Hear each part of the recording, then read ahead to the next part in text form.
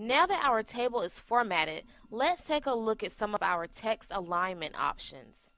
Before we do that, let's turn off filtering.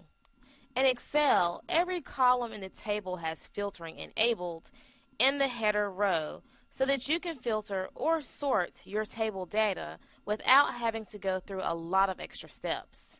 To do this, we can just go back to the Home tab and click the Sort and Filter command and select Filter from the list. Now, over in the alignment group, we have some alignment commands that we can use to format our text so our table really looks professional.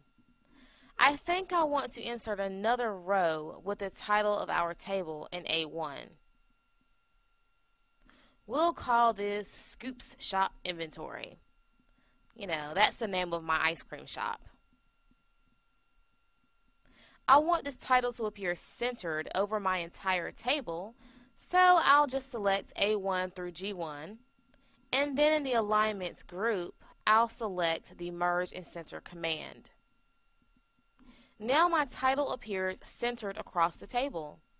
As you can see, the column markers don't appear anymore in row 1, which indicates those cells have been merged into one. If you change your mind, you can always click the drop down arrow next to the command and choose Unmerge Cells. Now that our title is centered, I'd like to center my column headings. First, I just need to select those cells and then click the Center Alignments command. If I wanted to, I could align the text to the left or align it to the right, but I think it looks best centered. Now I do think the package size would look best right aligned, so I'll just left click the column heading to select column E and then click the Align Text Right command. Another set of alignment commands in the group are the Top Align, Middle Align, and Bottom Align commands. To see how these work, let's increase the height of row 1. And I'll just go ahead and make our title bigger and bold it.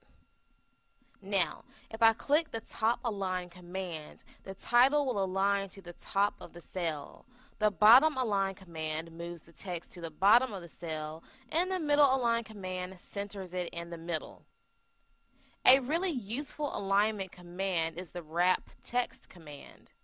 To show you how this works, let me start a new column in H1. As I move down to the next cell, Excel realizes that I am adding to the table and automatically formats it for me. Now, in H2, I want to type a reminder to myself. This is a bestseller, order more. As you can see, the text is overflowing to the next cell. If I want to format this so I can view all the text, I can select the cell and click the Wrap Text command. All of the text is wrapped and appears in the cell. If you don't want to format each cell individually, you can select multiple cells and then click the Wrap Text command. Now, when I enter text into the cell, it will automatically wrap so that it all appears.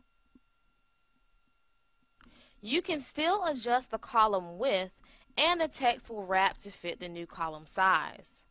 The final command I want to show you is the Orientation command. This one allows you to format text in a variety of ways, such as clockwise, vertical, and rotated. I think I'll insert another column and add more information here along the left. After inserting the column, I need to type in the information.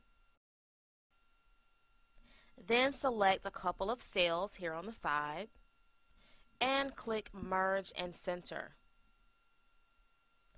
Now, if I click the Orientation command and click Rotate Text Up, the text will be formatted here on the side. I need to increase my text size so it will line up with the top of my spreadsheet. There. That looks pretty good. Whether we are moving, rotating, or wrapping text, Excel 2007 makes aligning text easy.